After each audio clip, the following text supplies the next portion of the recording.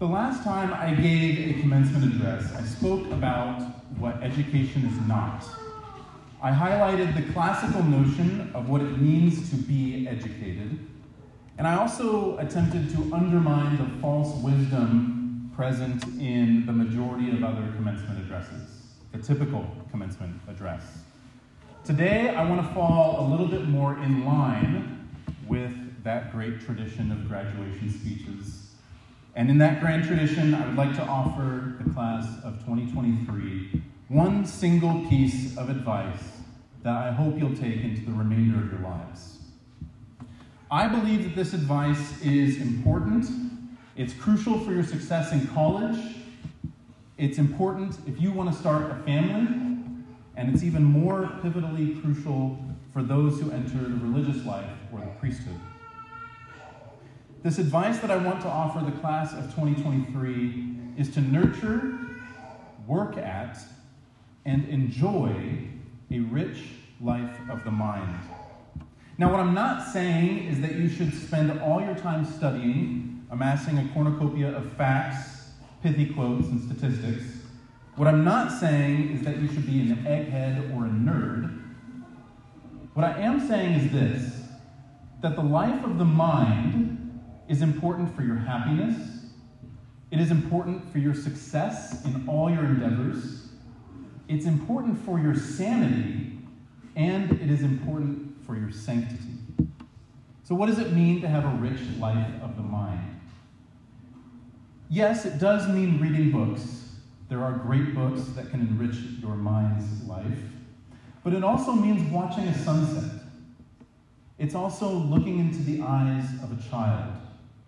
It's the vigorous conversation with a friend, conversations about things that matter. It's singing songs and making music. It's quiet contemplation, and it's the starry night sky without light pollution.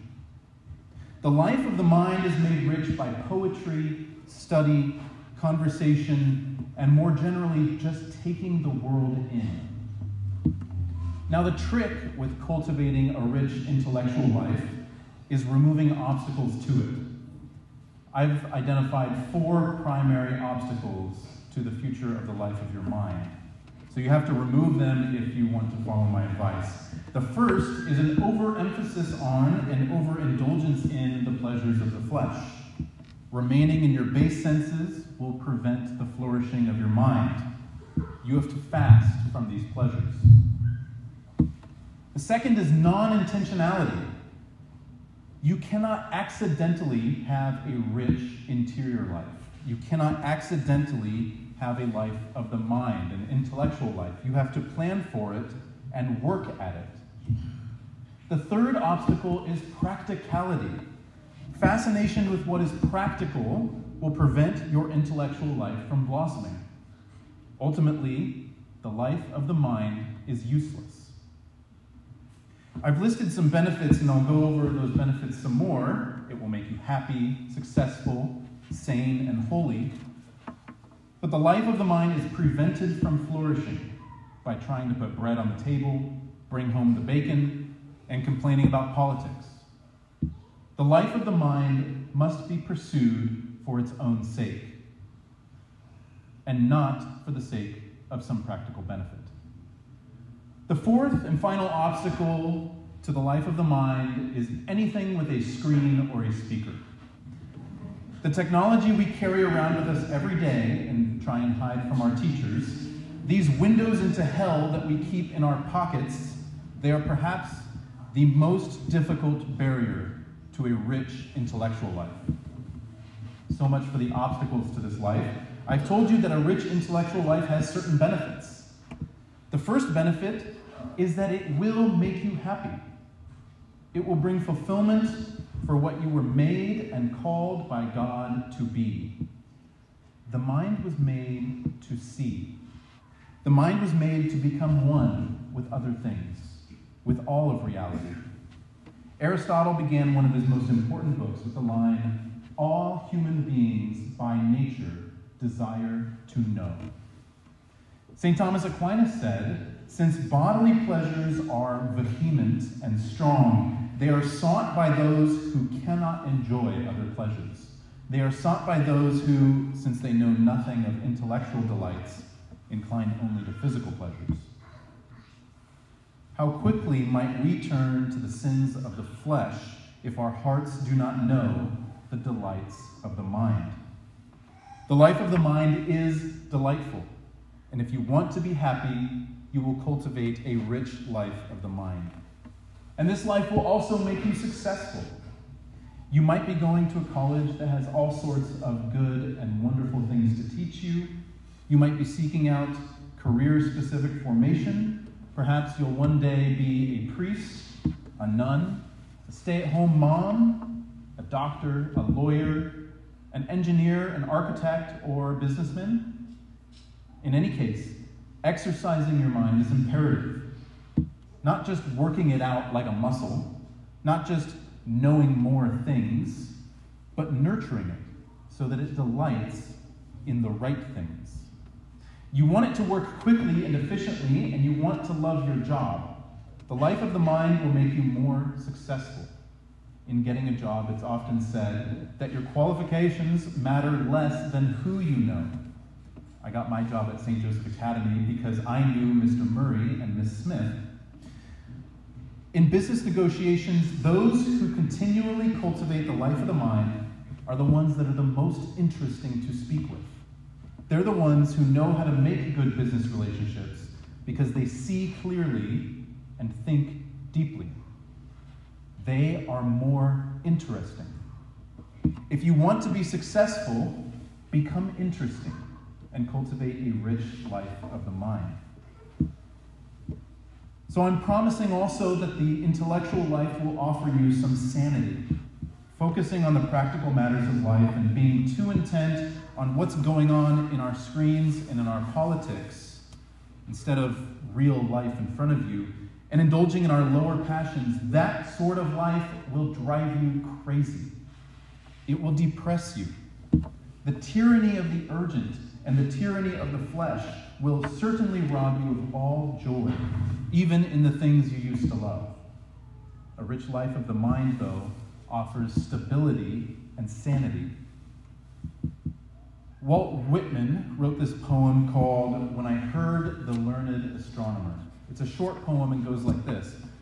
When I heard the learned astronomer, when the proofs, figures were ranged in columns before me, when I was shown the charts and diagrams to add, divide, and measure them, when I sitting heard the astronomer when he lectured with much applause in the lecture room, how soon unaccountable I became tired and sick, till rising and gliding out, I wandered off by myself in the mystical, moist night air, and from time to time looked up in perfect silence at the stars. In this poem, it's not until the narrator sees the stars in silence that he understands what the learned astronomer probably forgot. There is a danger in not having a genuine intellectual life. I don't mean that we all need to be an Aristotle or a Thomas Aquinas, but I do suggest that we are not complete as human beings if we do not have a real taste for learning and take a real delight in it. So if you want to stay sane in this crazy world, cultivate a rich life of the mind. The life of the mind is also essential if you want to be a saint. There's Catholic teaching that seems like it always rubs people the wrong way when they learn it. Folks are typically a little bit shocked to find it to be true and often never fully consider the consequences. We tend to have these romantic visions of heaven as clouds and halos and naked baby angels with harps. Yet consider what heaven truly is. It is nothing else but peering into the face of the triune God for all eternity. It is the perfect love and worship of Him who is the creator and redeemer of our fallen humanity. Many people, when they learn that this is what heaven is, sometimes they take another peek at the alternative. Do I really want to go to heaven? Do I really want a perpetual intellectual vision of God's face for all eternity? It's a reasonable thing to ask. And if you haven't cultivated the life of the mind and taken delight in intellectual goods, then of course such a life for all eternity sounds boring.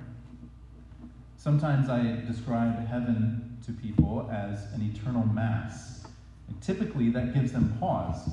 I can't handle an hour-long mass, let alone an eternity of it. St. Josemaria Escrivá said, "Do you find the mass is too long? That's because your love is too short." The intellectual life builds that love. It builds our ability to see and hear God in life and in liturgy. The fact is that there is nothing more fulfilling for our human nature, nothing more restful for our restless hearts than the perfect and eternal vision of the face of love himself. And as we heard in the psalm at Mass today, the just will gaze on your face, O Lord. However, we have to make ourselves into the kinds of people that delight in what we ought to delight in. We have to train our minds to delight in what is good and true and beautiful. Consider what St. Paul says in Philippians 4:8. Finally, brethren, finally, graduates, whatever is true, whatever is honorable, whatever is just, whatever is pure, whatever is lovely, whatever is gracious, if there is any excellence, if there is anything worthy of praise, think about these things. Think about these things. Think about things that are true, good, and beautiful. This sort of thinking conditions our souls to take delight in those things. And this is what it means to have a rich intellectual life. Getting into heaven is much more than avoiding sin. We have to condition our souls to desire heavenly beatitude. And that's an important part of sanctity. Multiple saints have defined prayer as the raising of the mind to God. Of course, our Lord himself said that the greatest commandment involves including loving God with your whole mind. If you want to be a saint, and if you want a rich life of prayer, cultivate the life of the mind. And as you move on to college and career, to vocation and to adulthood, remember to be intentional about seeing the world, about seeing your neighbor, about seeing the face of God with a rich interior life, a rich life of the mind. Congratulations to the class of 2023. Thank you.